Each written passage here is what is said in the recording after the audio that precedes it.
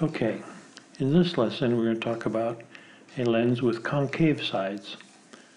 So this is a fairly thick lens with concave surfaces on both sides. Light source over here. This dial determines the radius of this side, and so I can adjust that to be fairly flat. And the same for the other side. Okay. And then this is the optical density of the internal, the glass. So this is like a really dense glass, and if I bring it down to 1, it's like air. It's like nothing. Okay, so let's get started. So the rays coming out of our light source hit this surface, and just like with the convex lens, the rays are reflected off this side, small portions reflected.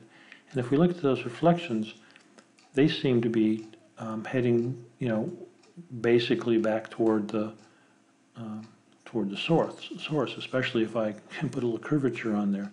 So now they're really heading back toward the source. And what you should pick up from this is, because the normal to the surface and the ray coming in are so similar, the light is not going to bend much when it goes through. So here are the internal rays. Let's turn these guys off. So, this ray is almost straight going through here. Even though it's changing from air to glass, there's not much of an angle between the incoming ray and the normal. So it's not going to change its path much. Now, the opposite is here, that when it comes in here, it's going to be a larger angle than we saw on the convex lens. So on the concave lens, when we get to the other side, the rays go spread out like crazy. So if we bring this down now just to prove that we can have no effect if it's air.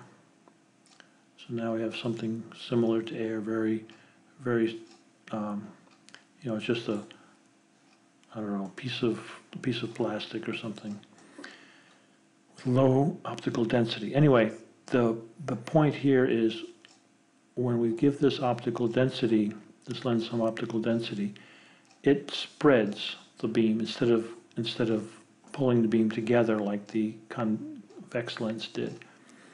So the only way we could pull things together is if we reverse the whole world.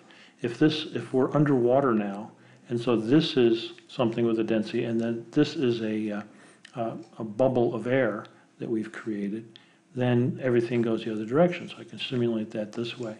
So now I can get this thing to focus. So underwater, or in some dense liquid medium, you actually can get the rays to at least be perpendicular. In this case, maybe if I give it a little more curvature, we could bring it together a little tighter.